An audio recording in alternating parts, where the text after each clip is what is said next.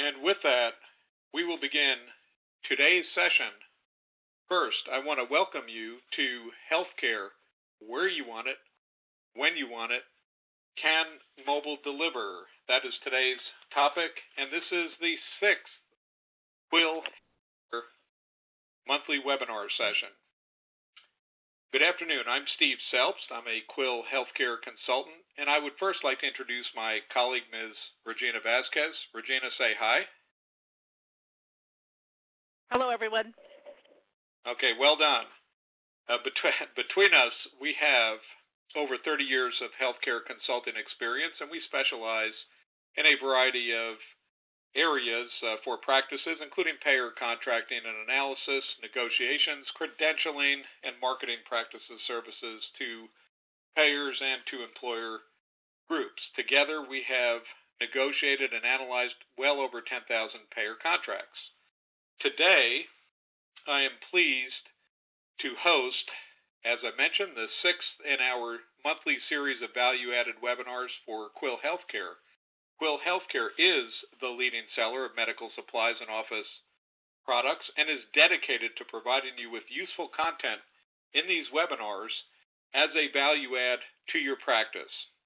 Today's topic, Healthcare Where You Want It, When You Want It, Can Mobile Deliver, is being presented by Ms. Shirley Abbott, the IBM Worldwide Industry Marketing Manager for Healthcare and Life Sciences. In a moment, I will introduce Shirley and give her the proper introduction that she most certainly deserves. But first, I couldn't resist telling you that there are a couple of areas that Shirley and I have in common. One you might have guessed is our first names both begin with S, but it doesn't stop there. Actually, in a prior life, I was an IBM program director in IBM Software Group in the small company that Shirley is an executive at. And one of the things that has impressed me about where IBM has come in the last number of years is the convergence of mobile technologies into the healthcare space. And in particular, another small company, I believe it has the largest market cap of any company in the world today, Apple Computer, and IBM recently embarked on a relationship in this space. Whoops, I hear somebody's door opening. This means I must mute all lines. We will try again.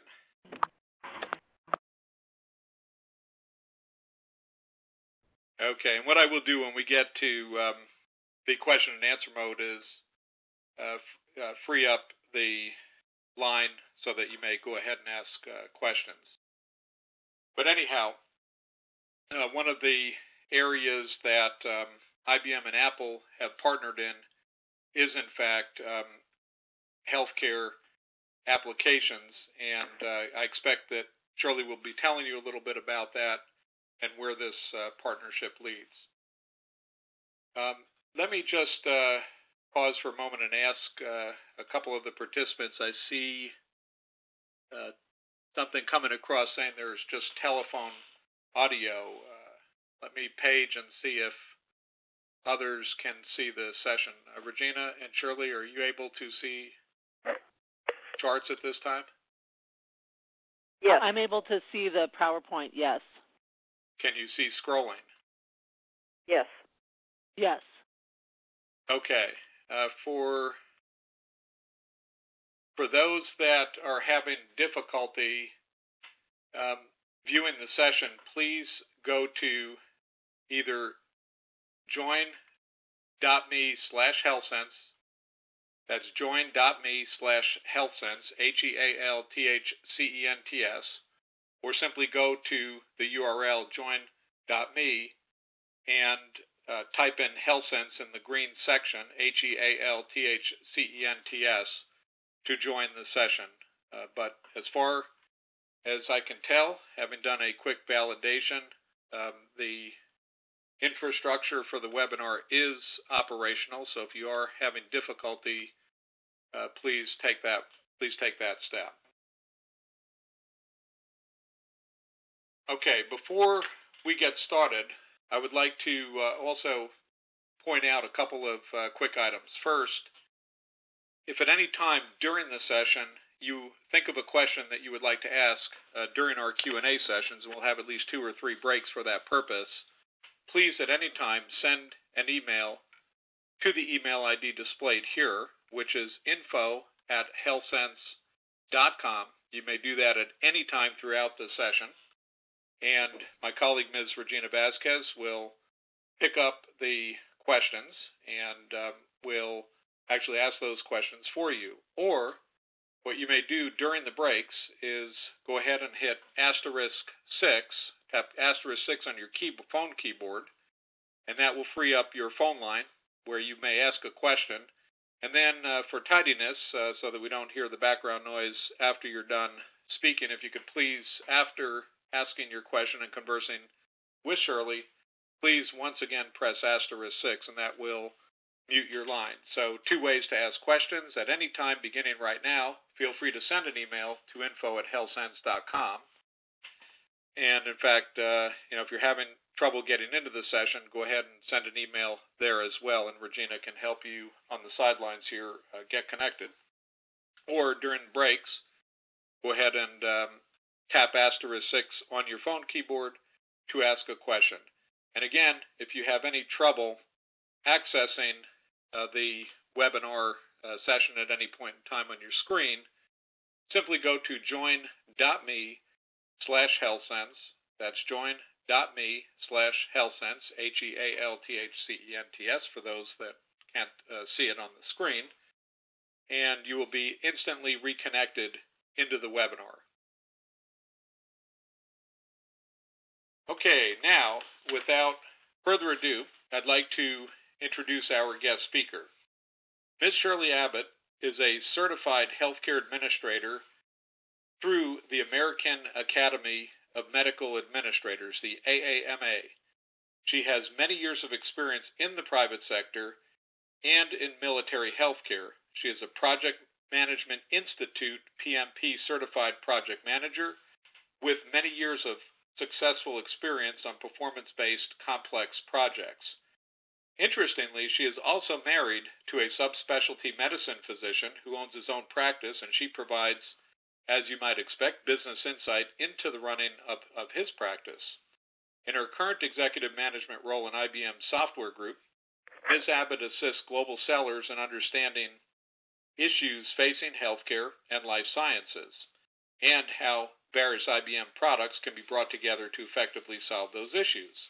She works with IBM and client teams to develop strategies for integration, business process management, operational decision-making, and mobile products to assist them in finding solutions. And I couldn't be more delighted to be able to have a speaker with Shirley's breadth of background, experience in practices, and understanding of mobile technologies to be a featured speaker in this session. So without further ado, I'd like to turn the floor over to Ms. Shirley Abbott. Shirley? Great. Thanks, Steve. So hello, everyone, and thank you for allowing me the opportunity to spend a little time with you today talking about mobile technology and how you can use it in your day-to-day business. I'll tell a little story about myself, and that is I started out at my local hospital working as a candy striper when I was 15. I won't tell you how old I am or how many years I've been in the business because then you'd actually know how old I am.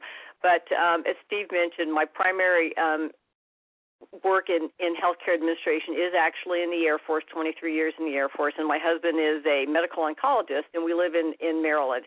And so I have had the opportunity to spend quite a bit of time in his office over the years as he's had employees who some were good and some who were not quite so good. So I've done quite a bit of work down there, and I have to say it was really quite eye-opening for me being actually in the practice and watching how things actually went on. So when the opportunity to talk about mobile came up, that actually is a product line that's in the area that I work in. And, you know, the smaller healthcare practices are really near and dear to my heart because of my husband and the community that we live in. We live in a rural community, and so a community-type hospital setting where most of the practices are physician-owned. And I said, oh, gosh, yeah, I'd really like to actually come and do that because that sounds like a lot of fun. And, you know, I want to talk about what can you do in your practices to make it better possibly. So the challenge is that we have kind of a diverse group of people possibly on the telephone, and I'm going to query you in just a little bit to actually see who that group is. But as I was doing some additional research to determine what to talk about that really actually applies to all practices, so medical practices, dental practices, veterinary practices, it was really almost overwhelming how much information is out there.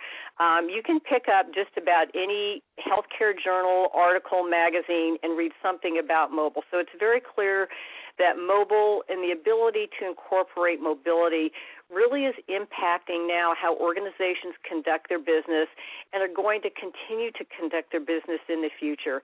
Mobile devices have just grown and really transcended from being a consumer-only device where I remember the days when you got the cell phone and the greatest thing was you could take a telephone call wherever you were at, to today where cell phones and mobile devices are really empowering the enterprise workforce to do day-to-day activities anywhere. In fact, I'd venture to say that many of you rarely actually use your mobile device or cell phone actually as a telephone. You probably use it for a whole lot of other things. So it's interesting to me how much the technology has grown and what we are able to do with it. This really isn't only happening in the U.S., but it's happening around the world as well. And you can almost go to any country, almost any country, regardless of economic status, and you'll see that just about everyone has a mobile telephone or a mobile device. So with that said, let's talk about the fact that by and large, I really think the transformative impact of mobility in the healthcare community hasn't really been fully comprehended by the enterprises, and I think that that's especially true in the healthcare industry. Mobile is being treated by many industries in what I would call a supplementary addition to the existing infrastructure, and industries are not really utilizing the full benefits of mobility, and they often restrict it to a single functional use. And I'll use an example in the banking industry, even though that's not our industry, but banks are content with providing mobile as just kind of another transaction channel, but they don't really leverage mobile to create innovative ways of payments and transactions.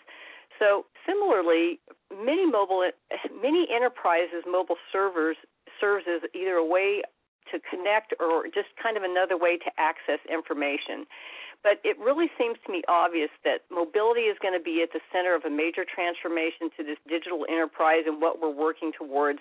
And to make this change, I think you have to think about, when I say enterprise, I'm talking about your practices. Enterprises and practices need a mobile strategy if that's what you want to do, in order to be more than just a layer of infrastructure that goes on top of what you already do. Your mobile strategy has to be planned from the bottom up, all the way to the top, and then right back down again through every layer in the organization and its infrastructure. And again, we're going to kind of get to this in just a minute, but it'll be interesting to hear the size of your practices and how large you are, because I know we could go from practices the size of 1 to 2 individuals up to some number of hundreds. So what's up with healthcare as an industry? What are we doing? And I think that healthcare as an industry is undergoing a lot of change. I think that you probably see this yourself, not as recipients of healthcare wherever you live, and as well as being individuals who work day-to-day in the industry. Like yourselves, our patients are demanding affordable, evidence-based, personalized care, and healthcare organizations, your practices, are expected to deliver those results with greater value, improved quality, and lower costs. And it doesn't matter how large or small the practice is.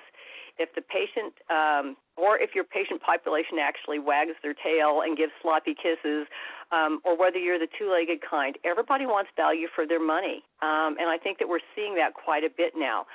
For years in the U.S., our health and social systems have been interdependent, but yet have largely operated independently of each other. As the world grows more interconnected, this really is changing, and globally the healthcare industry is moving towards a patient-centric, coordinated, and more accountable care model. And I think that because you work in the industry, you actually see that far more than, the normal lay person actually would. So in healthcare, we see some common objectives across the globe and across the continuum of care, which include putting the brakes on costs, improving quality and outcomes, and eliminating disparities in access to care. And we're going to talk about some of that today. throughout the industry, what we're seeing is that forward-thinking organizations are developing solutions and other types of new competencies and using them to actually reduce cost, increase access, and improve outcomes. And today's mobile technologies really are enabling real transformation. They're redefining relationships and opening new avenues for payers and providers alike. They're engaging and empowering individuals in their own health decisions and providing better coordinated resources and really extending the reach of healthcare services across the communities.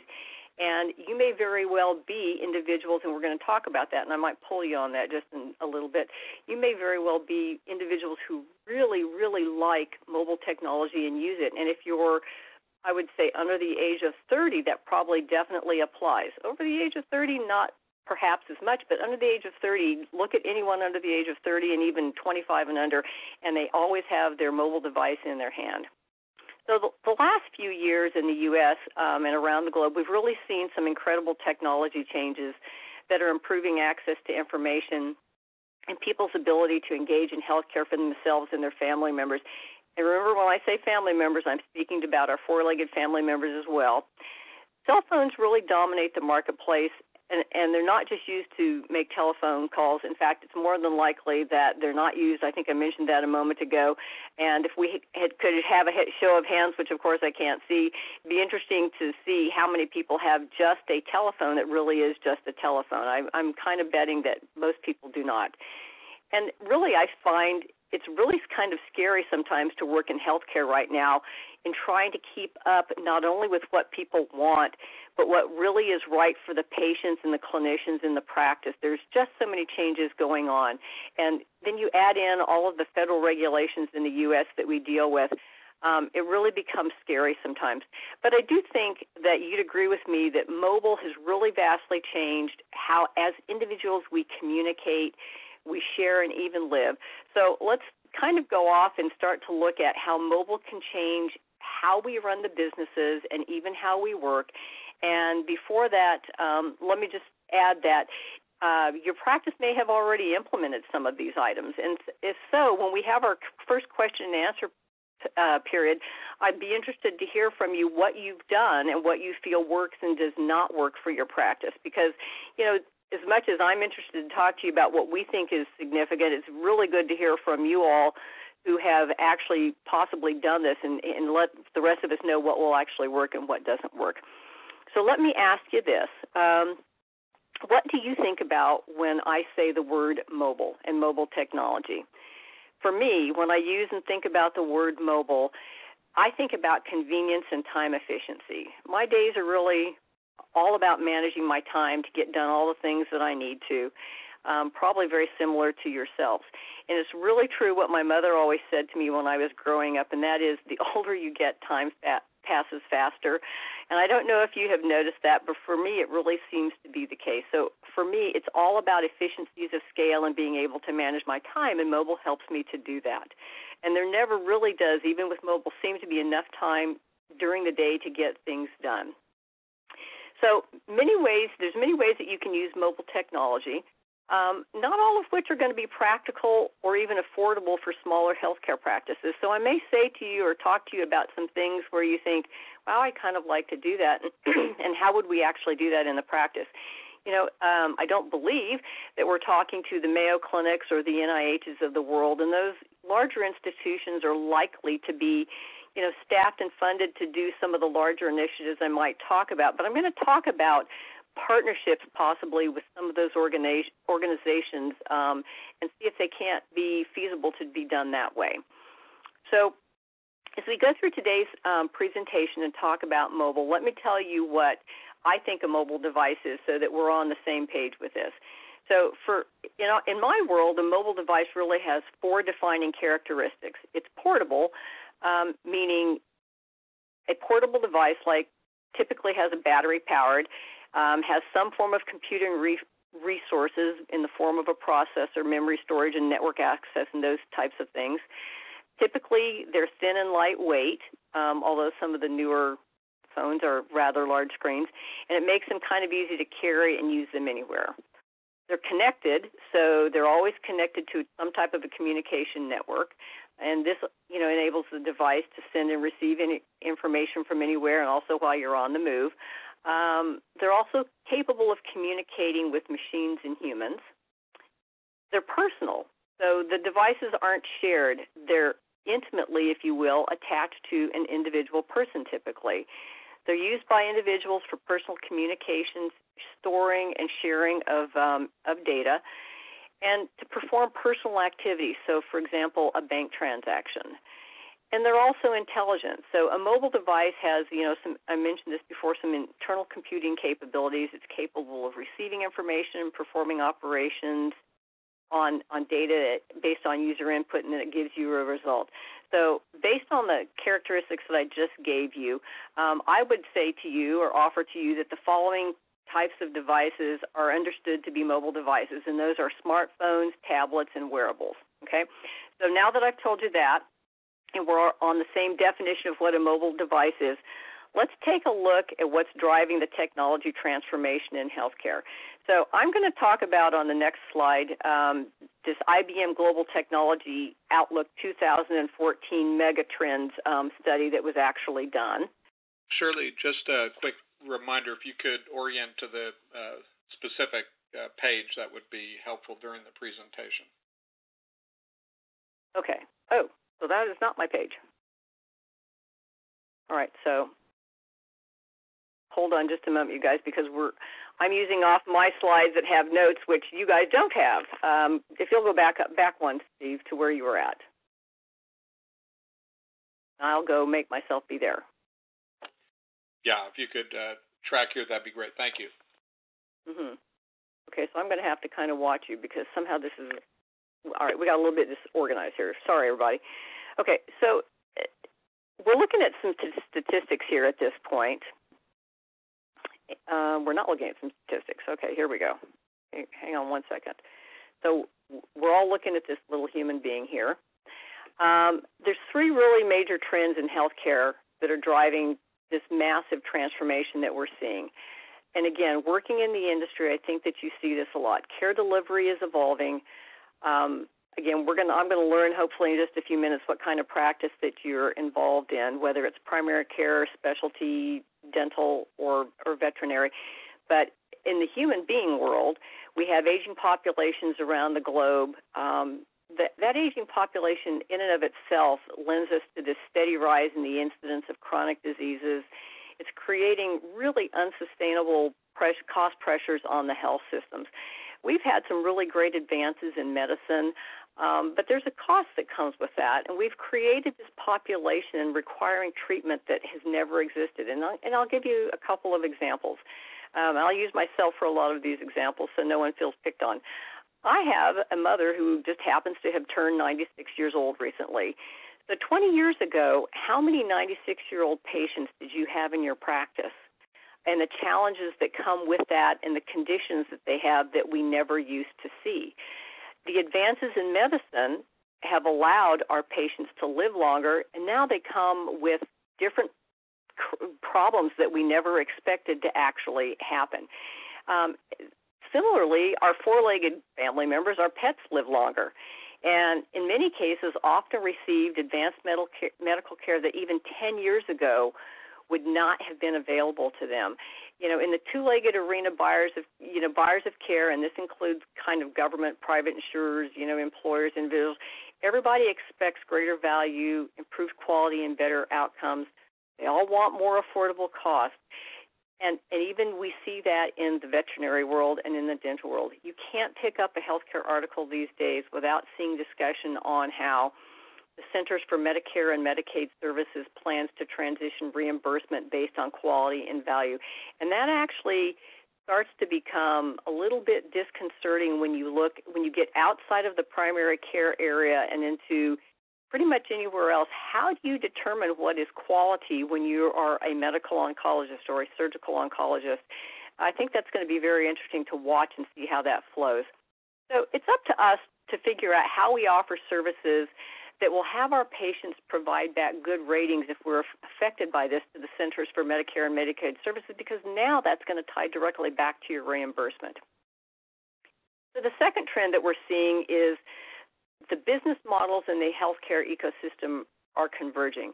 As the demographic shifts continue, there's an increased demand for health services. I think I mentioned that, placing more pressure on the healthcare systems to rethink business models, partnerships, and even creative delivery of service. So how do we do this? How do we make this work? Some of this is really resulting in people having more choice in who they actually see. Or one of the more common ones is, have you studied about the doctor is going to do some type of a procedure. There's two places that the patient can go for the procedure that their insurance covers. And what do? We now go and we look to see what's my total out-of-pocket cost going to be at both of those locations, and I'm going to pick the place likely that is less costly to me and cost me and have my out-of-pocket cost. So the last trend that we're going to see is the focus is really turning to the individual. And a lot of what I'm going to talk about today focuses and ties back to focusing on the individual. So I would offer for your consideration this thought, and that is that healthcare has started to become a consumerism or consumer-driven business. And what I mean by that is consumerism focuses in the typical retail definition. Consumerism focuses on the needs and preferences of the consumer. In our case, the patients, okay? So we're going to use the term consumer and patients interchangeably. Consumerism is understanding and influencing their buying behavior, and it's delivering high-value service and products relevant to the consumer and producing end outcomes beneficial to the consumer and the seller. So you might have seen some of this in your own practices already. So some of the reasons that I think we are seeing this shift to consumerism in healthcare, that's not so easy to say, in the two-legged world is cost shifting. Especially in the last couple of years, we started to see out-of-pocket costs really increasing for individual healthcare consumers. There's an increase in the use of high-deductible plans and healthcare savings accounts, which really leads to more consumer price sensitivity. When they have to pay out of pocket, they're much more focused on what things cost and how they have to pay. People want to spend their money, and they spend it wisely. They work hard for the money. We all work hard for our checks, so why do I want to spend more for something if I can get it the same quality done somewhere else for one-half the price? So we don't even really work in the same state of operation as we did 10 years ago, where you went to the same doctor for your life, the patient never asked any questions. I think those days are long gone. And I'll give you an example of consumerism. Literally just yesterday, I'm sitting at the vet's office just next to this really cute Jack Russell puppy who is in for her last booster shots series. The mom tells me she's getting spayed on Friday, so I make a comment that, oh, yeah, after that she won't like coming to the vet's office.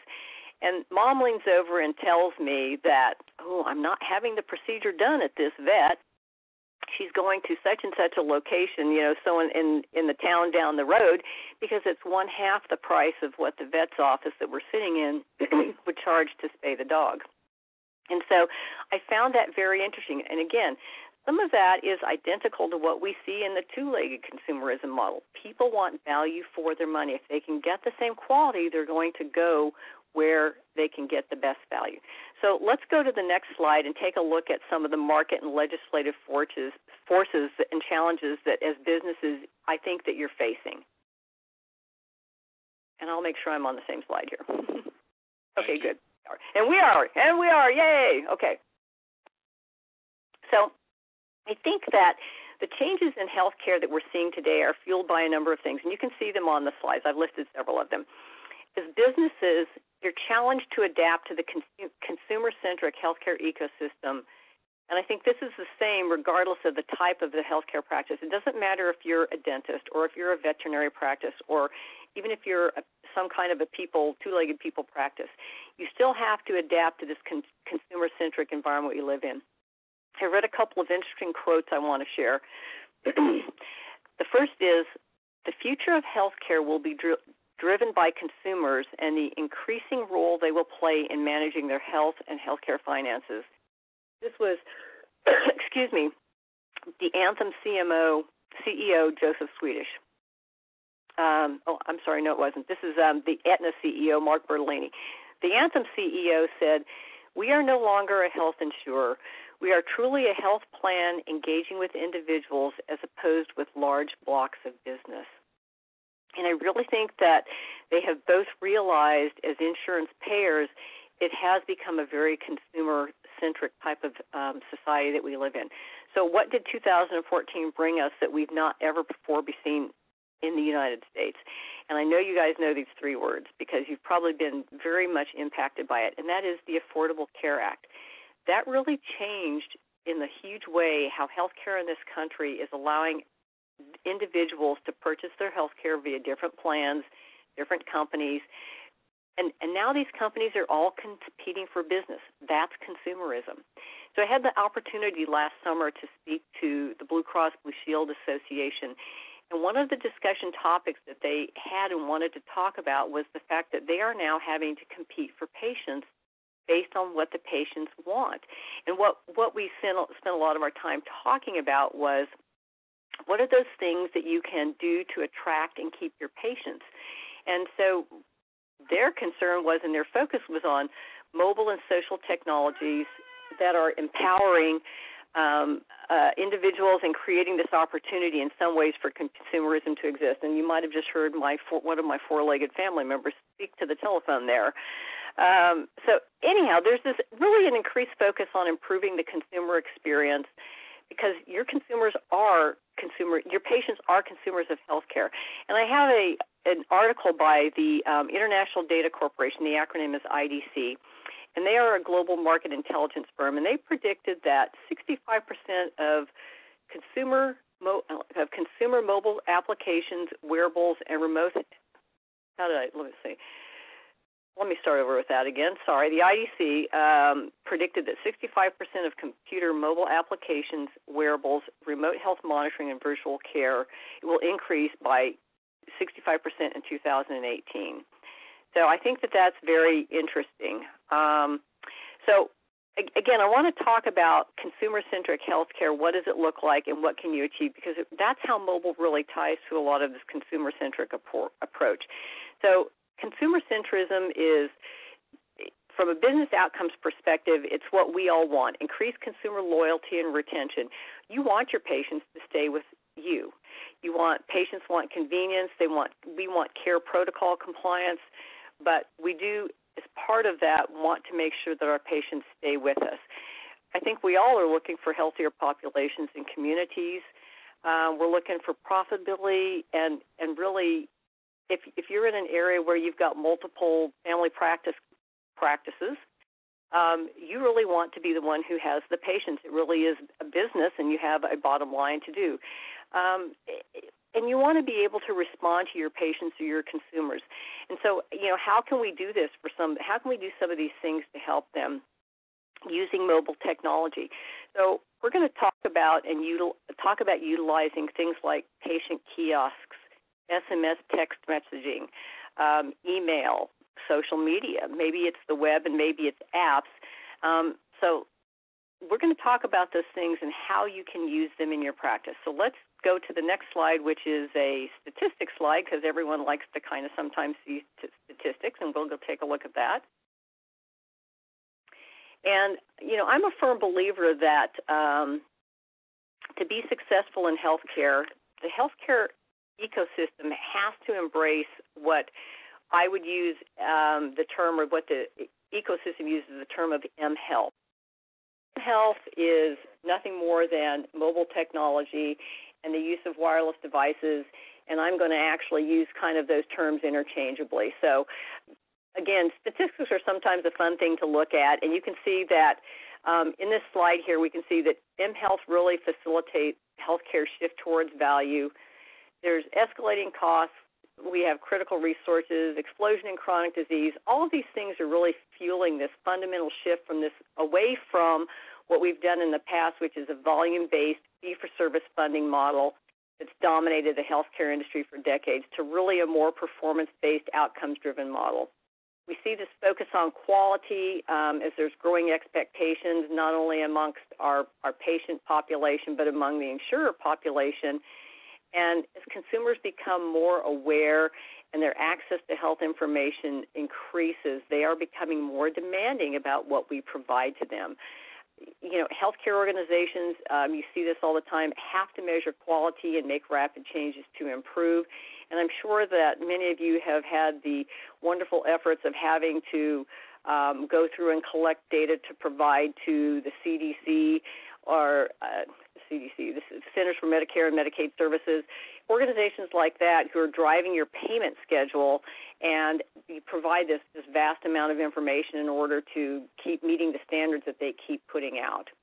So one of the other things that I think is interesting on this slide is kind of a discussion about the mobile revolution actually being attractive to physicians. There's a study that was done, and they say that 4 out of 5 practicing physicians use smartphones, computer tablets, or some type of a mobile device and multiple apps in their customary medical practices.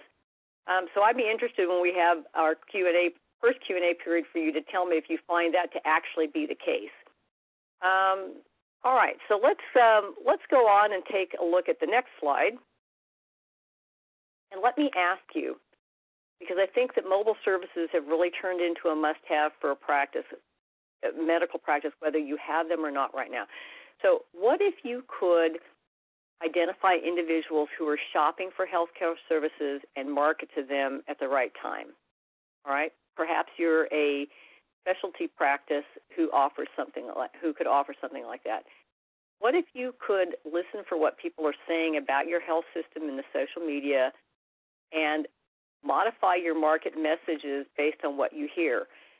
That makes the assumption that you're actually doing some marketing. And so if you're not, I would offer that, possibly going forward, you're going to find that you actually have to do some marketing. What if you could build repeatable, consistent, positive customer service and care experiences regardless of the care setting? What if you could push messages to consumers at the right time to help them manage their own health and wellness? I think we'd all really like to see that happen with our populations. And what if you could build a lifetime relationship with an individual healthcare consumer by better understanding how they interact with your healthcare practice? Those, again, I mentioned a moment ago, I think the days of where you grew up with the doctor, stayed with the same doctor, and never changed, those days are long gone. We've seen patients, I'm sure you have too, change for a variety of reasons. So I have a study that I want to tell you about, and I'm probably not pronouncing this organization correctly. It's pronounced Ponemon, P-O-N-E-M-O-N. The Ponemon Institute did a study in May of 2013. One of the things that they indicated was that clinicians waste an average of more than 45 minutes each day due to the use of outdated communications technologies. And they went on to state that the primary reason is the inefficiency of pagers, and about 52% of the respondents indicated that. And so how many times have you paged a doc and waited for them to call back, and then when they called back, you weren't by the phone, they had to track you down. Then the next item had to do with a lack of Wi-Fi availability. And so in your practices, are you set up for the appropriate wireless environment to do some of these things with mobile? The inadequacy of email and the inability to use text messaging. Now, there's some pros and cons to using email and text messaging, and those predominantly can tie to security as well as billing issues or the inability to bill more precisely. In an inpatient setting, this same study talked about deficiencies in communications that lengthen patient discharge times. So currently a patient discharge time apparently averages about 101 minutes based on this study. But I would offer to you that if you've ever actually been an inpatient in a hospital, when you're told that you can go home by the doctor, you really just want to get up and go home right then. You don't want to sit around waiting for 101 minutes while all of the things that have to occur actually have to occur. So 65% of respondents also believe that secure text messaging can cut discharge time by about 50 minutes per event. So if you can eliminate some of the outdated communications technologies and start to bring in some of the new technologies, which include mobile, then you can reduce some of these times. And really what the end result is, that leads to a better patient experience. Leading to a better patient experience leads to loyalty. Leading to loyalty leads your patients to want to stay with you. So how do we help? How do we help engage the patient, the consumer, and make them want to stay with us in new ways by using mobile, okay? So mobile drives engagement with the individual because we know that they're holding this device in their hand, and it's very intimate and it's attached to them. It can often improve care management through better coordination, and I'm going to talk about that in just a few minutes. It can provide insights into care for individual needs, some social support and clinical factors. And really, it kind of gives the opportunity for better patient outcomes through accountable patient adherence and trying to get the patient involved in their own care. So let me ask you to consider this statement. If you think about apps and using a smartphone device and any apps that you might have used, all right, let me ask you about this. See if you agree with this. The last best experience that anyone has anywhere becomes the minimum experience they want everywhere. Okay, so you think about that. So we are going to pause for just a moment, and we're going to take a small survey just so I understand who our audience is today. And Steve, you're going to help me out here and explain to everyone how they're going to take the survey, and then we're going to see the results pop up here in just a minute. All right, terrific, Shirley, and thank you. Okay, first off, the first survey question, and I will give you a hint, there is no right or wrong answer, is the majority of the population that you serve two-legged, four-legged, or the teeth of one of the first two groups? Now, to answer this question, it really would be helpful if everyone would take a moment, and you can even use your mobile device, speaking of mobile devices, to answer the question if you'd like on your mobile browser, or simply open another browser session. But just go to healthsense.com/Q1. That's healthsense, HealthCents.com/Q1, and you'll be presented with these three options. Now, to display how that works, I will bring up my browser, and you can see that all I do is I go to healthsense.com/Q1 and am presented with the three choices. So I'll give you folks just a moment, please, to go to healthsense.com/Q1 and answer the question about the majority of the population that you serve. And Shirley will give us some insight based on that.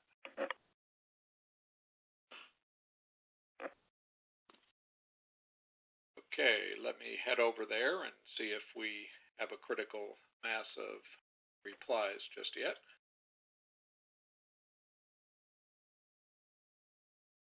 Okay, we do. That's terrific, and I appreciate already have 11 respondents. So, Shirley, if you take a look at the screen here, you can see, based on the 11 who just responded, the results. Okay, well, that's actually very helpful, and thank you for that, because I do confess the large majority of the presentation really is targeted to the two-legged audience.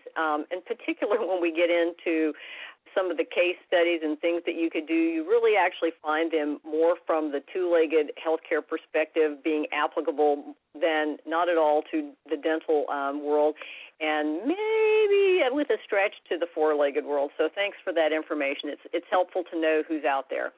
So, all right, so the focus, I want to talk about, let's go on to the next slide then, Steve. And you're going to see this kind of depiction of a little family here in the center, and at the center of this family is what I'm going to term smarter healthcare for our discussion today. So when I say smarter healthcare, what I'm talking about is really an increasingly more personalized experience that really focuses on the wellness of the individual, and where smarter health systems work together in an integrated and collaborative team type of approach with the individual at the center. So again, I mentioned on the slide, you're seeing this family at the center of this healthier society, surrounded by, kind of a view of a family, responsibilities in the system that emphasize prevention and wellness. And definitely, I think in the healthcare community, we're seeing wellness and preventative initiatives really kind of coming into their own right now for the very first time. Not only are employers that actually give healthcare insurance offering discounts for wellness initiatives, so are insurance providers. And interestingly, even my own company in 2015, this year actually implemented a penalty for smokers as well as wellness initiatives for individuals who wanted to enroll in certain types of fitness and behavior modification things. It was very interesting, and you might be seeing this yourselves. When I did my insurance choices back in the November-December time frame, for the very first time the question popped up about smoking. So I was curious to see what it would say if I clicked yes. I don't smoke, but I clicked yes just to see what would happen. And that's when I noticed that there is a monetary penalty being imposed for being a smoker. And so we've not really seen this in healthcare, but to me it really illustrates the wellness and prevention shift that as a country that we're really trying to move toward and focus on. So to follow this diagram around just a little bit, enrolling in the healthcare program at the upper right-hand corner where you see the enrolling part, or improving your long-term health and everyday experience is a touch point where the family gets to interact with the smarter healthcare system. In addition to the family, the health systems, and I'm going to use a very general term here, health system being a healthcare practice, the healthcare practices or healthcare systems need to engage and activate their individuals to assume personal responsibility for managing their own health, and if they have chronic disease, to manage those chronic diseases through access to integrated health information and practitioners. And so the question really becomes, how can we use mobile to deliver this collaborative care which benefits both the consumers of healthcare and the service providers? And if you've worked with a chronic care population, and I'm just going to use the example of diabetes, most of the individuals who have diabetes and they're under care for it actually are very interested and very vested in taking care of their own health. They want to do all of those things that need to be done, but sometimes they need some reminders to do it. So let's go through some ideas about how mobile could be used, and let's just see what we come up with. So before I do that, I want to mention a couple of definitions again. So I'm going to talk about websites and portals, and those can be used by all types of practices, and they really fall into the area of consumability, okay? The reason why I want to talk about the distinction between a website and a portal is that portals are uniquely developed for mobile devices to ease access of use by the mobile device. So I don't know if any of your practices actually use a portal at this point in time, but I'll give you an example. So I can use my mobile phone. I can go to any website.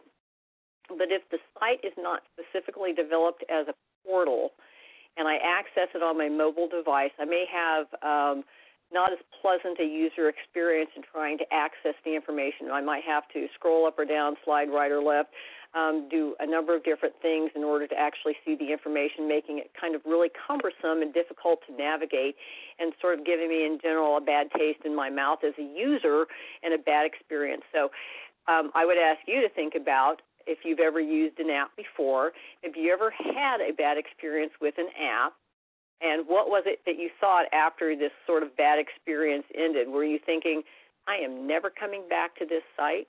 Because that's often what we see. So if I don't have a good experience, I'm not coming back because it's kind of likely that I can get what I need from someone else at the same price at a site that's easy for me to access and give me everything that I can right at my fingertips, okay? I'm sorry, I just accidentally shut my window down. Okay, so when we talk about mobile, one of the things that often comes up is the discussion of apps. And so I know you know what apps are because they're applications that the users access to use. Basically, behind every mobile transaction, apps play an important role. They may not be quite as noticeable in some types of mobile scenarios or situations, but there are apps there. And so we use apps and as we try to talk about the concept of personalized experience for the patient and kind of getting them to engage in their own health. Again, apps are everywhere. Some are powered in different ways. And I think that what's important for you to understand is if you're making a decision about going on a mobile journey, maybe you haven't started yet, and I'm not going to comment one way or the other about, well, I might at the very end, comment about hiring someone in-house to develop your apps, or if you hire a company to develop your apps. There's certain things that you are going to want to look for to make sure that you deliver to the user the best experience possible so that they don't get a bad taste in their mouth about your business simply because of the app, and then decide that they don't want to come back to you because, oh, that app didn't work. It was such a pain. I don't want to go and do that. So there's also some things that we're going to look at that we can use apps for that talk about engaging the patient, and we're going to talk about some of those. So they could be, things like medication reminders, appointment reminders. I've seen apps that do demonstrations of how to do physical therapy exercises. I don't know if any of you have ever been to the physical therapist and they gave you this piece of paper and said, go home and do your exercises. And then you either lose the piece of paper or you look at the picture and you think, I wonder how that's actually really supposed to work.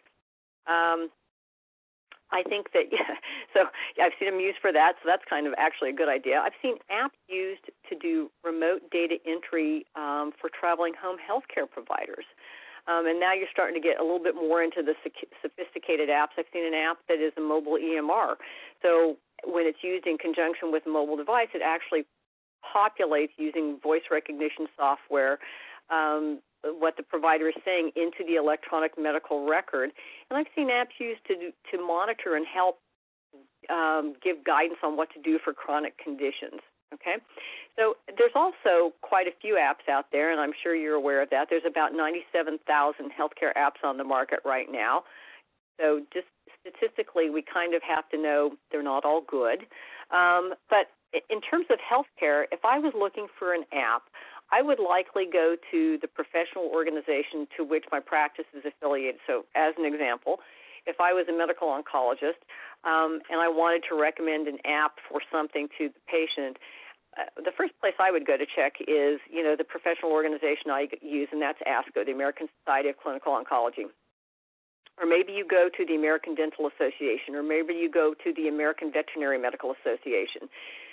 They may very well be, I can't say that I know at all that they're developing apps, but they may have certain apps for different conditions or different disease monitoring that they are actually recommending for patients who fall within your specialty. So, in terms of, I would try there if you're looking for some apps. So in terms of how else you could use apps, again, staying in this contextual manner, if you're in the veterinary world, maybe you were tweeting a picture for a lost pet, using their picture. We're using social media. Perhaps we're using social media for amber or silver alerts. Maybe you have a patient who has some really rare blood type and needs a transfusion, and so you can send out a tweet or a post on Facebook that says, hey, we're looking for someone with this blood type who's willing to give blood. I mean, there's kind of a lot of different ways that apps can be used. And one of the most interesting ones I saw was on the television show, and I don't really know if this is true, but it seems to make a lot of sense that it could actually work, there was a story on the television show NCIS, I think it was last year, and the NCIS team had to find this small plane that had been stolen by a bad guy and who was going to do something really bad. And what they did was, because the plane was somewhat unique, they used social media to tweet out about what the plane looked like. And then as people who were on the social media using on their mobile device saw the plane, they would reply back, oh, I'm at such and such a location, just saw your plane. And actually the good guys were actually able to track the bad guy and catch him before he could do any really bad things. So I don't know if that's possible, but I kind of really like that theory of ways to use apps. So that said, we're going to go off and we're going to take a look at our next slide and talk about how mobile has changed how you engage with patients. And we're going to stop in just a couple minutes and take a break before we go too much further and find out if you do mobile and how you engage. But mobile really has changed. I've got some quotes here. Mobile is changing the way that I work. Today, while one productive visit turned into 3 when my client care app notified me of other clients within a 5-mile radius of my location who I could check in on during my rounds. This was obviously a home health care provider that traveled around. Mobile is giving me more ways to better serve my patients. My patients can't always come in for a visit. My care management app lets me have a conversation with the patient about how he's doing with the medications and follow-up appointments and lets me adjust prescriptions or issue new orders. This is, I really think, a great service to our patients. This empowers the patients to participate in their health care and also from a convenience standpoint. Mobile is allowing me to engage while protecting data and transactions. Very, very important in the healthcare world. And the quote is, when my tablet was being attacked by malware without my knowledge, it could have been devastating for me and my practice. Luckily, the patient data is locked down in our care management app, so the attack did not penetrate that security, and my company was also able to detect the attack and take immediate action. So items that are really important in the development of the app world. So it is true that mobile is changing the way we interact. Average person checks their phone 150 times a day. I hope you don't all want to do that. 53% of seniors 65 and over are online. 7 out of 10 own a cell phone. 40% of the workforce will be done totally by mobile by 2015. 2/3 of the workforce will own a smartphone. And according to Information Week, 4 out of 5 physicians use numerous mobile apps in their customary medical practices. So if the world is changing to incorporate mobile, how do we as businesses keep up and meet those expectations? So let's go look at the next slide, and let's give you some examples of how we can meet the expectation of consumers. So you can see from this slide that, and I'm sure you see this every day in your practices as you deal with the patients. Consumers, patients have a do-it-yourself mentality. How we interact with machines is very different. We expect more. So what we want to do with mobile is we want to be able to offer them services that we extend beyond traditional settings. And so, basically it can be something as simple as remote monitoring for diabetes or cardiac care. And I have a couple of case studies in here that kind of go into that. The physical therapy app that I mentioned before about how to educate patients on how to perform their exercises. So we want to be able to deliver contextually relevant information to our consumer base, our patients, and we want to be able to give them those in that app. We want to use the tools that give them the experience that they actually want. So let's go off and look at the next slide. And we are going to look at kind of how the patient themselves sees themselves. So they're empowered consumers, and what they're thinking, and this is what we have to figure out how to meet, is they want to be treated like, I want you to know me, I want you to engage me in my own terms, and I want you to empower me. Hey, so, I'm sorry, Shirley, are we on the 3 trends in mobile and healthcare or a different slide? We are on the Empowered Consumers Expect Healthcare Organizations 2 slide. Okay, is that before this slide? It would help if you, yes, it's the previous. If you could maybe there. The title of the slide just to be sure we're tracking with you here. Okay, I'm sorry. Okay. Thank you. All right. So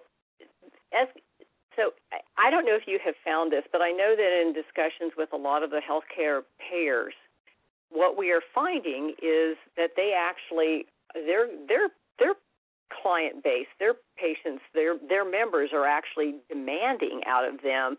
I mean, this ties back to the quote from one of the insurance company CEOs. Again, they want the insurance company to know them. They want you as a practice to know them. They want to know they want you to understand what their preferences are and what to offer them. So, kind of drawing that fine line here isn't necessarily as easy for us to do as it is for them to ask for, because this sometimes entails a lot of data. And if you're like most small practices, where is the manpower who's actually going to come and do that? All right, so we are going to go to the next slide, and this is going to be the one on 3 trends in mobile and healthcare. Thank you. And thank you. And I want to talk about some of the things that we're seeing that are emerging in terms that are challenging healthcare organizations to really re-engineer their approaches. And again, some of these may or may not be easy for you to implement, but I'm going to hopefully offer you a suggestion about how you can do it, because I know that cost and affordability starts to come into play as a smaller practice. So we spoke a moment ago about extending services beyond traditional settings. So the first thing I would offer to you is, and I'm sure actually, show of hands, which I can't see, who is wearing a wearable right now? Are any of you wearing a wearable? Put your hand up. Okay. Yes, I see through the phone. All right. So wearables are gaining significant attention. There's a number of other technologies and engagement models that are gaining traction. People like to do that kind of stuff. Another way of extending services beyond the traditional setting is remote diagnosis via telemedicine. Again, if you are a practice in a smaller location, perhaps a rural location in a community hospital, it may very well be that you actually use telemedicine to help, sometimes with some of your patients who are seen that are, maybe more rare than what you would actually expect, okay? In terms of develop new engagement and health strategies, again, a lot of development of applications that can do mobile medication management, medication reminders, adherence reminders, and they can come either as messages in an email, or they can come as text messages, SMS text messages to the device. You can use these to record medication compliance and then populate into the healthcare record. And I think that actually, if you're taking a medication not as a routine, but sometimes in a one-off situation, sometimes those message reminders actually will help a lot. And then the last, the gaining insight through data and analytics. This is an area where I wanted to just point out, but I hesitate to say that in order to do analytics, we're probably really talking about larger institutions, and so probably realistically not profitable or cost-effective to do as a smaller practice. But if you're looking to do some analytics types of things, or your practice is looking to do that, look at how you can partner. And maybe that partnership is with a larger healthcare institution near where you're at, or perhaps it's even a healthcare payer. I'm sure you're seeing, even in your own lives, a lot of healthcare payers really, really are looking to proactively track healthcare and do the right things and wellness efforts for their patients. And so if you as a practice are looking to do that as well and partner up with them, I think they'd be very happy about that. Okay, so off to the slide on the consumerism maturity model. And I'm not going to spend a lot of time on this because I know that we're already an hour into the talk and we are less than a half an hour to go. But internal to my company, when we look at mobile, we look at consumerism maturity model to try to get an understanding of where an organization is and what they want to do. And you can just kind of see it asks some questions for you to look at if you're looking for going into the mobile world. Do you understand your customer behavior? Can you translate insights? Is there consistent customer experience? Where does your organization fit on this spectrum? And, basically it's about does your organization leverage information kind of gathered at various information points, and how do you gather that information, and how does your patient population access that information to let you know where they're at? So if you're kind of in the starting world like most people are, you're over here on the left lower corner in the basic portal type of world. And, as you move further out into a more consumerism type of model, you move further out to the right and up there finally into that kind of amber-colored star-looking cloud thing. And that's where you're doing all of those things out there. That's a consumerism. And by the way, I don't know anybody who's actually at that level yet. But if you're thinking about going into a mobile journey, or you're on a mobile journey already and you want to take the next step, think about where you're at, and you can use this kind of consumerism maturity model to help you get there. So, we have a polling question. Okay, so now we have another polling question, and Steve is going to help us with this. Okay, very good.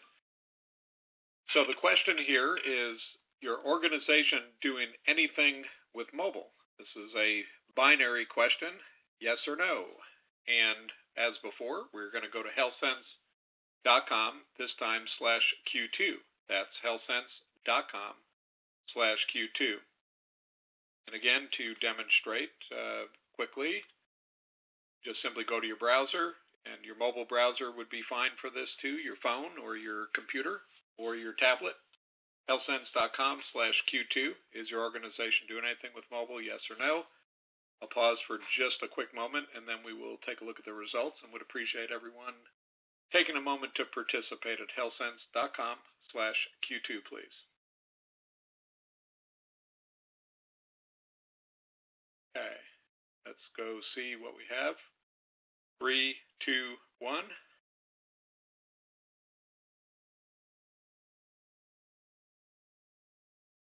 Okay, appreciate once again the participation. Okay. So Shirley, the results are up on the screen.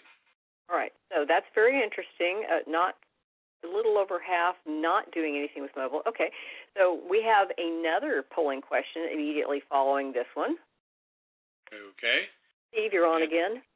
Sure. No pressure. If everyone would go to healthsense.com/Q3, should be in a pretty good rhythm right now. And healthsense.com/Q3. And again, a binary question. If you use mobile, do you prefer to engage in transactions via your mobile device? And this will be the last. We've gone from a your practice type of question to a you personally type of question. Yes, okay, good point. So this particular question is a question about you. Do you prefer to engage in transactions via your mobile device, such as your phone or your tablet? Yes or no? healthsense.com/Q3. And let's go take a look.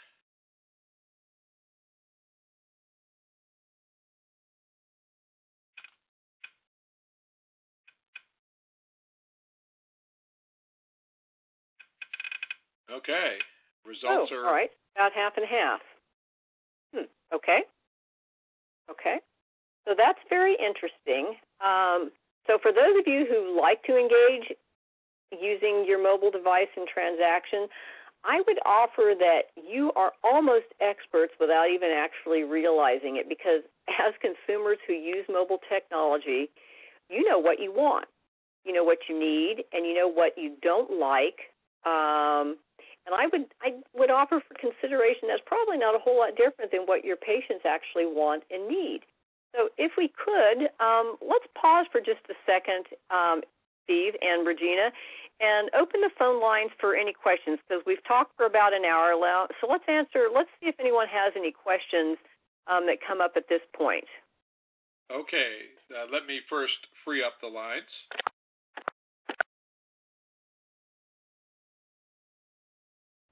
Okay, at this time, if you would like to ask a question, simply press *6 on your phone and go ahead and ask your question and converse with Shirley. And when you're done, press *6 again. So *6 on your phone to ask a question, and that includes your mobile phone. But nothing hard. No hard questions. Only easy ones. No, any question is good. So any questions, please pipe in right now. Okay, while we're awaiting live questions, and if somebody chooses during this time, feel free to press *6 and ask. In the meantime, I will look to my left here, my virtual left, to Ms. Regina Vasquez, and see what may have come in on info@healthsense.com. I do have one question. So with regard to mobile technology and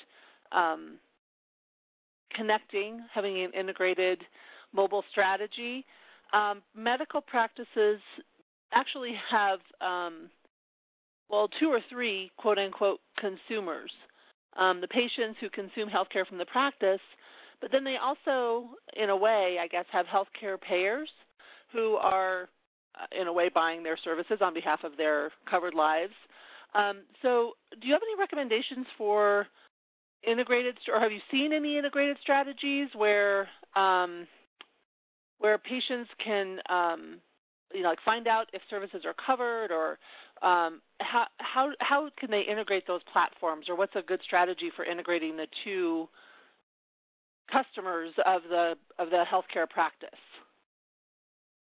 So I really actually, the only place I've seen an integrated type of solution like that is probably not going to apply to most of us, and those would be with organizations like a Kaiser Permanente, which is an HMO that actually has most of their own specialties in-house and very rarely actually sends their patient base outside to external practices like the ones like you all are and like my husband is.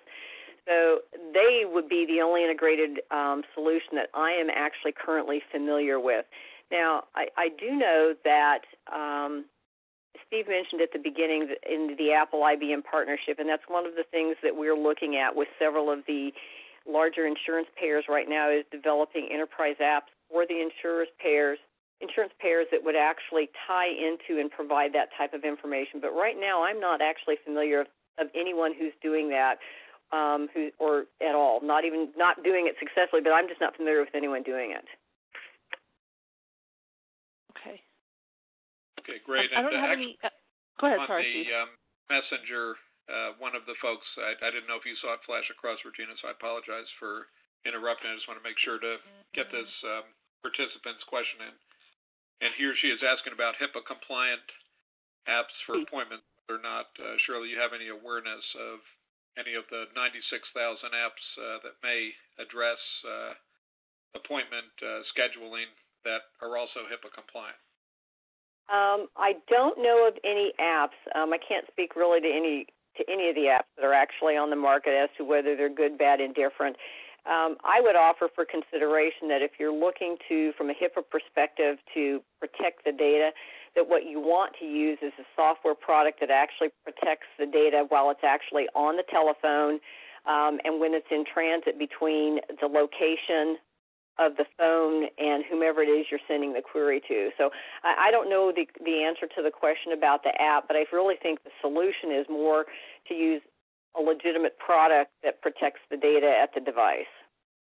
Okay, and then another question, which kind of expanded a little bit that I saw flash in, is really about standards.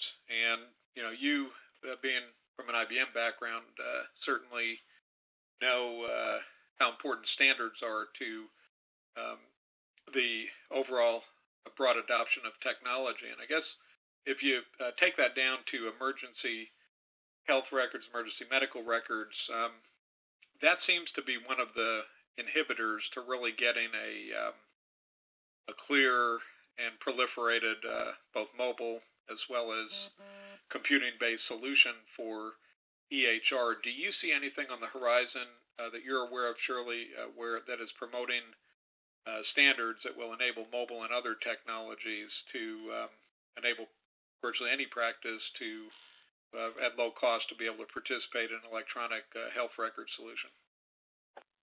I'm not aware of anything that's out there. That's actually really a great question. I'm actually going to take that question and go back into our mobile practice within the company to the folks that work in healthcare and ask that question of them. I'm not familiar. I apologize that I'm not, but if whomever asks the question is willing to send to Steve separately your contact information, I'd like to ask that question internal to the company and find an answer about if our company knows or if we're doing anything along those lines, and then be able to provide that back to you.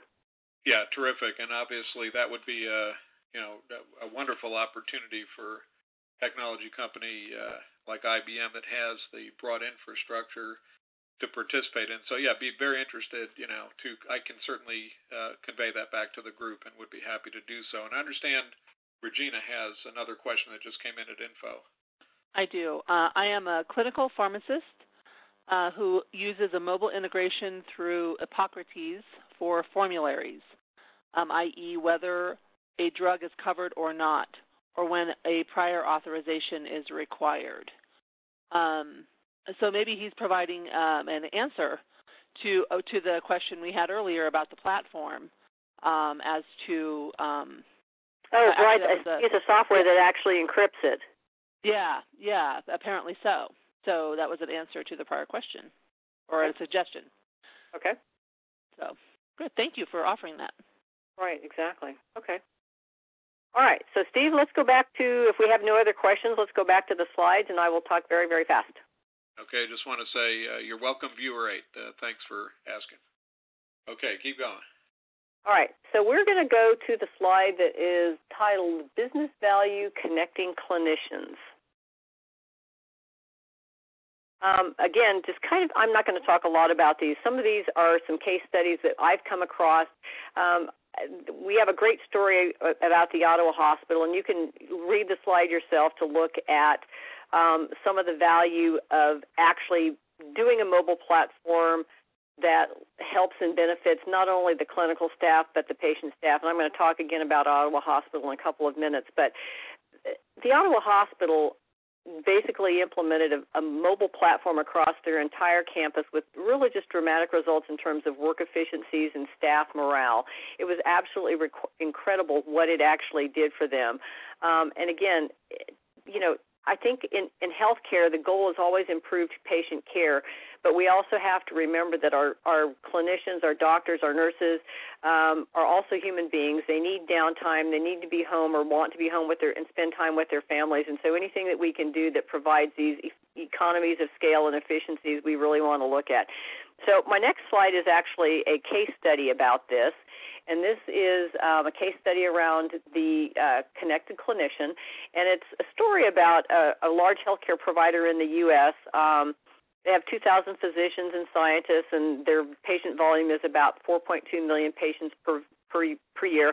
Pretty sure none of us are actually that big, but the real story is really around just using mobile and remote technologies and how they were able to provide bedside access, patient record access to the clinicians, and again, which improved efficiency and productivity. So if you can actually look at the record right there at the bedside, you've got all of the information. The clinician has all of their information at hand, can make the appropriate decisions, can enter the information, and it does save time. So I think that this is really significant. And for the smaller types of practices, if you have more than one doc in the practice and they do a rotating call schedule, wouldn't it be great using mobile technology to be able to access the record of a patient who's not typically their patient when they get called when they're on call? And that way they've got information to appropriately answer what the patient is asking. So we'll go to the next slide, which, again, is another case study. This is about remote monitoring and kind of care beyond the hospital walls. I actually have two of these here. Again, this first one is about remote patient monitoring in a home setting. It's actually a European health organization that used remote monitoring to monitor blood sugars for patients who were diabetic. The information, you can read the details. The information was actually transmitted to the doctor's office on a daily basis, and the clinicians, keep in mind there has to be somebody who actually looks at it and takes an action, or some intelligent machine process that looks at it and takes an action. But basically, it's great because it reduces the amount of time that the patient has to spend going back and forth. It doesn't take up I won't say unnecessary, but it doesn't take up an appointment that could be used for a patient who had a greater need. So I really like that. And I'm really looking for someone who could come up with or is willing to take me up on my idea about 5-day blood pressure checks. If you're in a primary care setting or internal medicine setting, you've ever had patients who needed a 5-day blood pressure check, wouldn't it be great if we could just send out by FedEx or UPS the equipment every day? The patient hooks himself up at the same time at home, takes their blood pressure, it gets transmitted via remote device to the doctor. At the end of the 5 days, you pack the stuff back up, it goes back on Big Brown, and the clinician really has a much better idea of the patient's actual blood pressure because they're not stressed because they had to travel to the office and take the time to do that, and their adrenaline is up because they're going to the doctor's office. So I really am looking for someone to take me up on that. And then the case study on the right is about assisted living. This is really kind of more of a social services type of case study about elderly who live at home and monitoring them from a perspective remotely to make sure that they can still live independently.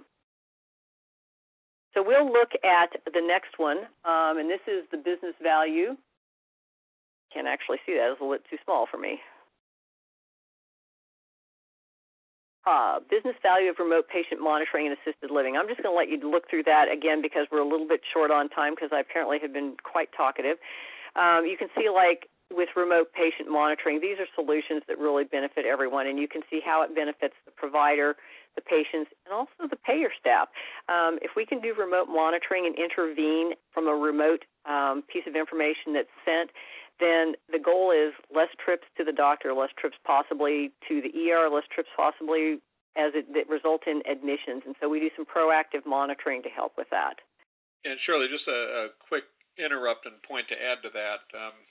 It'll be woven into next month's discussion as well, but very important point here, because with remote monitoring and the advent of mobile technologies, the measures such as reduced admissions and improved focus on patient care and monitoring are specific measurements that can roll into a value-based reimbursement, where you can actually be rewarded for this, both in the context of a traditional PPO agreement with commercial payers, as well as through an ACO agreement. So I think, this is where you start to see the direct correlation of mobile technology benefiting the practice and, in fact, the entire ecosystem when you think of it as a three-legged stool: the patient receiving better proactive care, the practice actually being rewarded for providing that care, and the payer actually being able to derive the benefit of reduced costs. So it's a terrific example. Right. So let's look at the next slide. This is the case study on the remote patient monitoring with diabetes. You can look at a little bit of the details. This was actually an Austrian health insurance company who wanted to focus on diabetes for the obvious reason that diabetes was starting to become rampant in the country.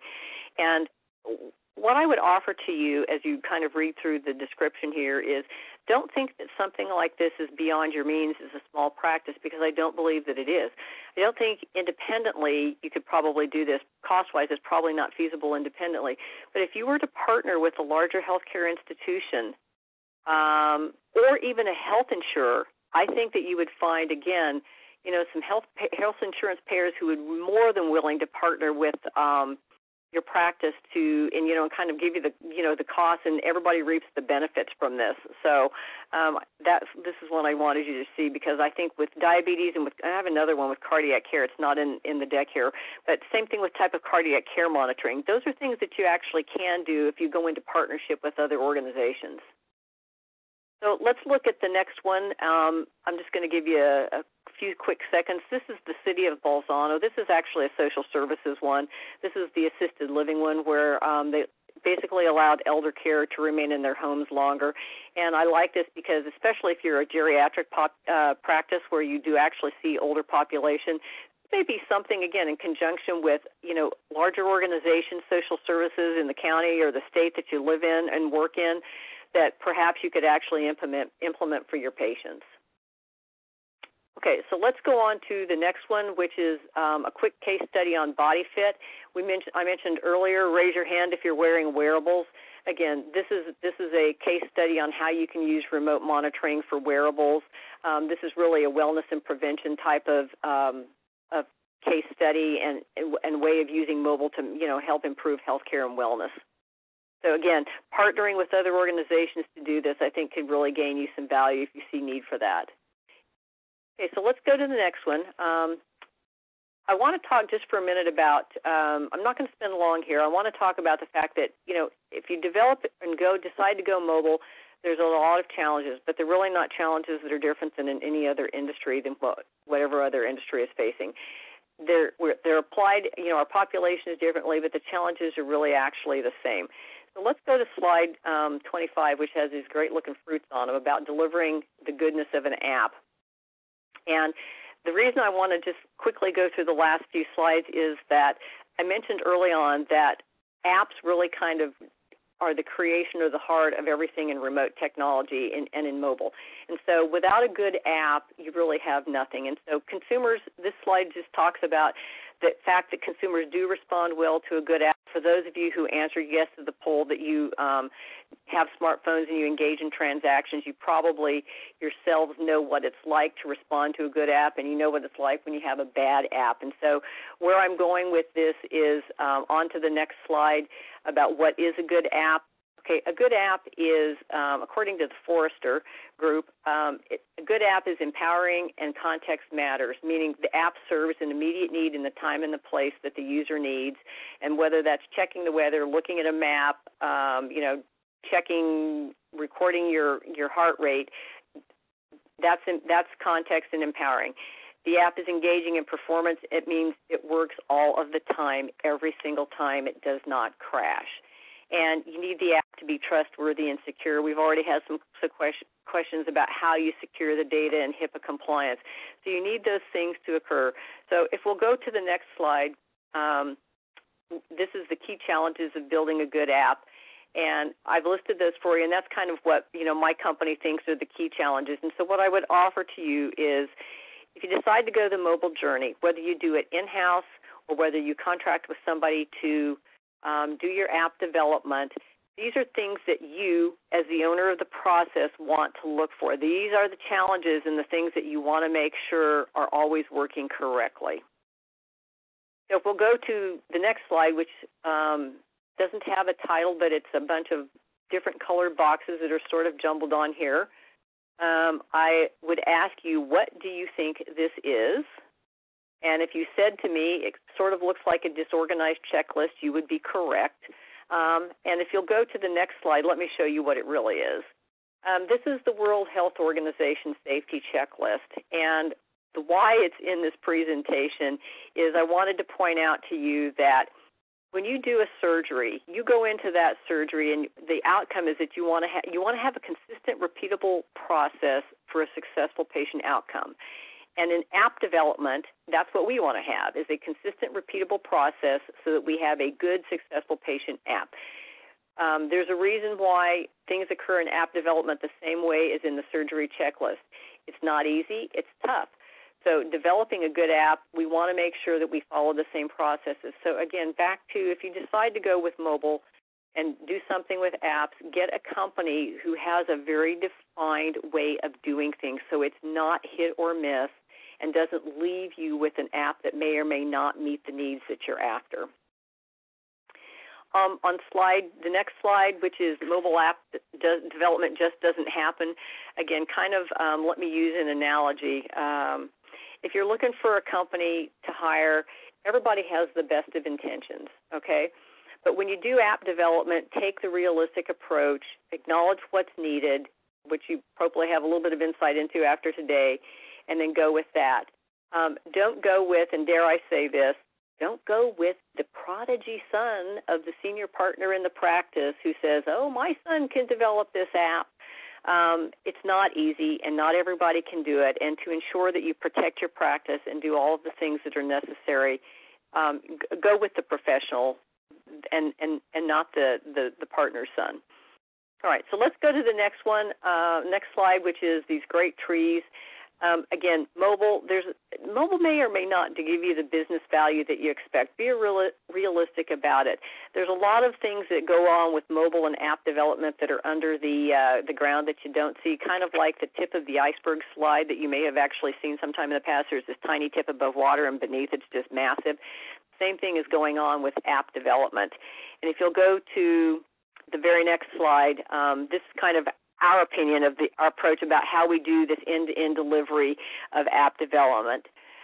We want to make sure, just like the healthcare world would use this World Health Organization checklist, this is what we feel needs to occur in app development to actually ensure that the app runs correctly from the very beginning to the very end. So on the very next slide, if you're starting your mobile journey, or if you're somewhere in your mobile journey, but especially if you're starting, these 4 entry points that you can take a look at that I'd ask you to consider: build the app, protect it, transform, and then engage. And the engage I want to just mention very briefly is about engaging with your clients and seeing what they want, because that's really what it's all about, is making sure that you develop an app that meets their needs. And then if we go on to slide 34, we're almost there, guys. The next steps are the best practices. So I've covered, kind of how different things about how healthcare organizations are investing in the development of mobile apps and kind of how you can use them. Some may be realistic, some you may not feel are realistic, some you can do if you partner with other organizations. What you need to do is define what your strategy is. You have to have a strategy. And if you had a strategy 2 years ago and you haven't looked at it, it's probably not valid today. Think about what works for you and what would be groundbreaking and would help you retain your patients.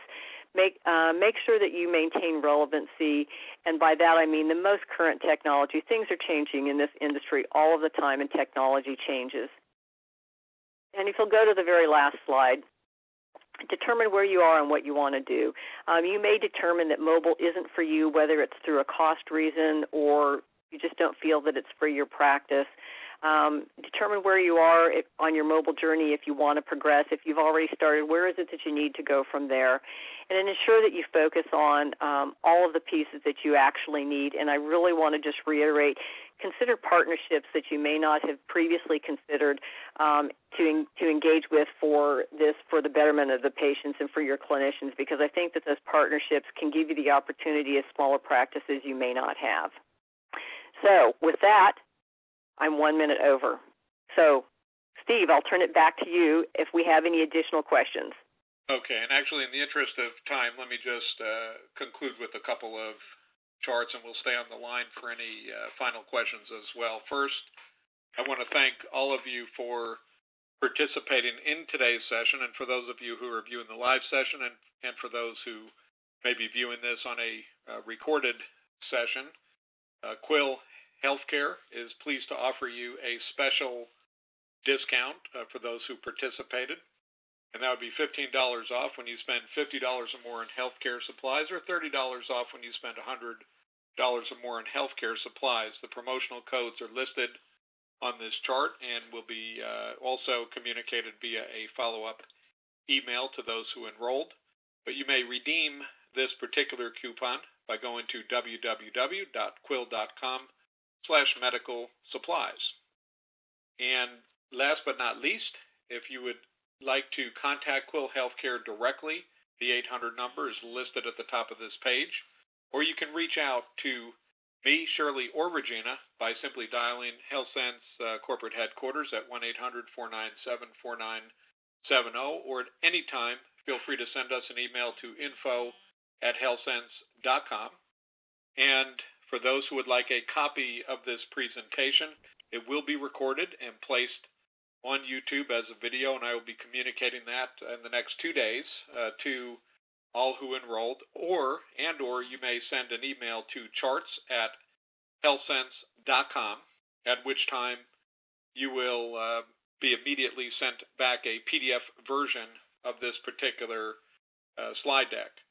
So again, we appreciate very much your attendance, and the last thing I'd like to ask is if you would please take a moment, preferably before leaving. We just have 3 very quick questions, again, at healthsense.com, this time /survey, and that will provide us with very useful feedback about whether or not you perceived the high value that was intended to communicate here in this session. And I'm quite confident there was quite a degree of high value, but we would like to hear directly from the participants and get your feedback directly, and that's the way we can do it, is by you going to healthsense.com/survey and answering the 3 simple questions about the session there. I will pause for just a moment, since we're slightly over our allotted time, for any final questions, and would ask at this time, if you have any final questions, to please press *6 on your phone.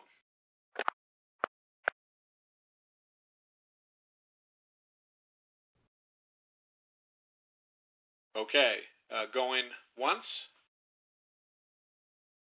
going twice, and with that, I will thank our featured and prominent guest speaker, Ms. Shirley Abbott, for presenting this useful information and depth of analysis about mobile technologies and the applicability to practices. And we really appreciate, Shirley, you taking time out of your busy schedule to share and communicate this information with our practices. It is very appreciated, and I want to thank you and the IBM company for taking your time. And with that, we will conclude today's session. Thank you once again for your participation. Have a good afternoon.